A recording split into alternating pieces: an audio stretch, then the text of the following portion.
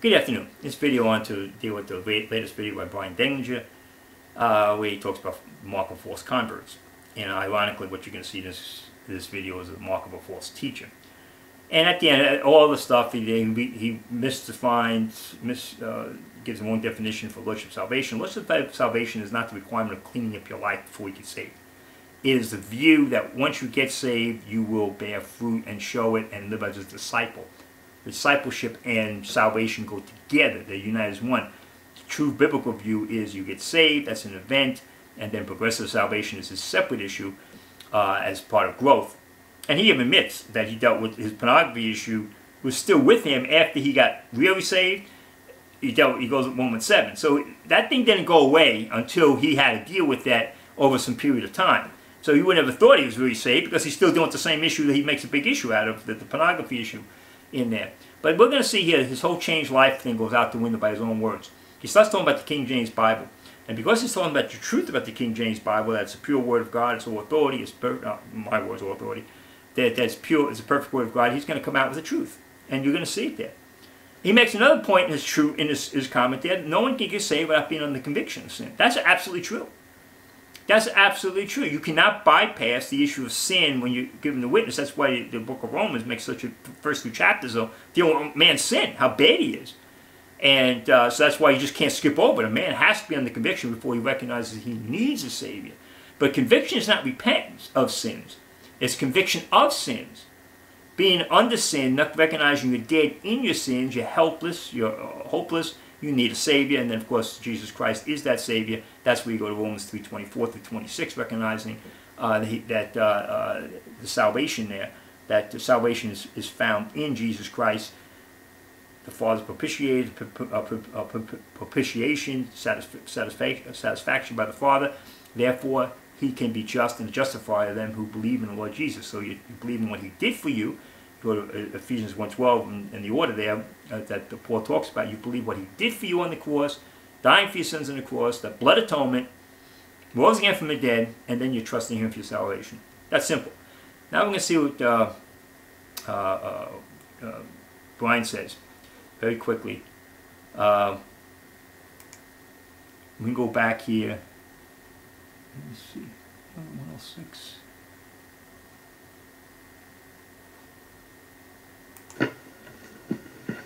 About 106:32 here.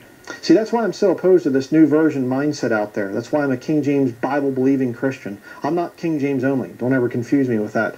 That's a meaningless difference. And Ruckman also used that. Says, I'm not a King James only because I have all these other versions. But we don't use, you don't use other versions. That's the whole idea. It's a King James only because that's the only Bible you're using and believing and trusting it. So the fact that the other versions come in, he would also say, well, we're not King James only because I have my students in and we all read from these other versions. That's not the issue of King James only. King James only means that you're only using one Bible. You only believe in one Bible. So that's what so your King James only issue, you could say you're King James Bible believer. It's irrelevant. But the idea is, don't call me King James only. It's because I have these other versions and you're not using them. So that means you believe one Bible. And it means you only believe the King James Bible. That makes you King James only is.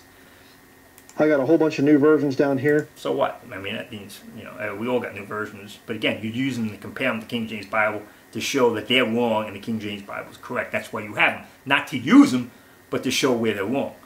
I got Greek texts. I got all... Here's Greek text. You can't read the Greek text. Meaningless. He just points to them like, I can read text. Well, you can't read the Greek text, so it means meaningless to him. They're just in his library. They're sitting there. All kinds of stuff. Here's Nestles and Textus Receptus and all. Yeah, so what? He has them there. And you don't need them. There's nobody you don't need there's not one word of Greek to understand the King James Bible is the perfect word of God, pure word of God. It is the Bible, and all authority and every issue. So you don't know Greek, you don't have to know any Hebrew, you don't have to know one word of that. But don't point to them as if somehow they mean something to you, because they don't. They're just there in your library. You can't read the Nestle apparatus. You can't read any of that. You can't read the Greek and compare it to the issues of the receptors versus the Alexandrian text, the critical text issues. You can't do it. You don't have to do it, but don't point to the books and pretend that you can. So again, let's go move on here. The important point is coming up. All this other stuff here. I got all that stuff. I'm not King James only. I'm a See, having this stuff doesn't mean that's not an issue of King James only. Having thing, not to be King James only, you'd have to be using those other things in addition to the King James Bible. Since we don't, we're King James only. So, I mean, you know, it doesn't mean, you know, these guys who want to play word games, you know. King James Bible believer. I've put this book to the test. I used new versions that whole time I was a false convert. Easier to understand than everything else, and I was going to hell. Well, you can believe the gospel and be using a modern version without going to hell. You got the gospel correctly somewhere, and you're still stuck in the modern version. And God will reveal eventually the King James Bible to you, the issue. But a lot of saved people using modern versions, they just don't know the issue yet. And so they're in ignorance, and God will have tolerance for that until they get the King James Bible issue to them, and they can see that they, you know, get rid of those modern versions because they're corrupt. I believe that this book is God's Word. Do you? Well, I don't have to be. Yes, you do. The only way that you can know that you have eternal life is if you believe the written record of God's Son. The only way you can know you have eternal life is if you believe the written record of God's Son.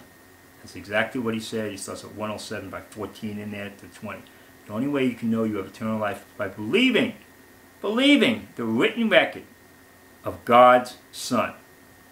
Not by how you live. Not by how you live. Truth just came out of Bryan's mouth. As I said, he got the other things correct. You cannot be saved without conviction. He's absolutely correct in that, but he confuses conviction with repentance of sins. And this week's right. But he's just denied his own changed life doctrine. Bryan has this view of changed life. It means his life physical. That's what he puts the emphasis on. His whole thing gets his testimony. I was miserable. I was this. I was this. I was coming to the point of suicide. God help me. He's playing out. And then he doesn't. The issue is in heaven and hell. The issue for him is I want a better life. His thing. His view is of Joel Osteen view, a better life now. That's what he's talking about, changed life. Now God has changed my life, and he's made a better life, and he's blessed me, and he just changed his life here. The gospel is not dealing with your life here. The gospel is about where you're going to spend eternity. That's the issue of the gospel. He makes his emphasis on, well, his testimony is, I was, miserable and this, that, and the other. That means I must have not been saved. A lot of people, their lives get worse after they're saved, because they get under persecution. And so their life is going to get martyred. A lot of people get martyred. But the point is, when you look at his whole thing is about emphasis on, I've changed my life, and look at this, what he's doing. But he points out right here, the only way you can know for sure you have eternal life is by believing the written word of God concerning his Son. That's it. Let me see if I go back and show it one more time. And I know all you Husky people, you guys, he's an actor. Husky's an actor. He likes acting. He gets these mugs up there. He has the pauses, and he makes these expressions. He wants to pretend, he's a real evangelist out there, and he's preaching, and that's just an act. It's an act, man. And you guys don't like hearing it. That's what he does. He's got phony, false doctrine all over the place, but you don't want to hear that. You just like the guy. Same to a breaker. Breaker has his fans. He can get up there and lie about the history of the Confederacy, the whole movement, the Confederate. Lie about it. Lie about the rapture. Lie about it.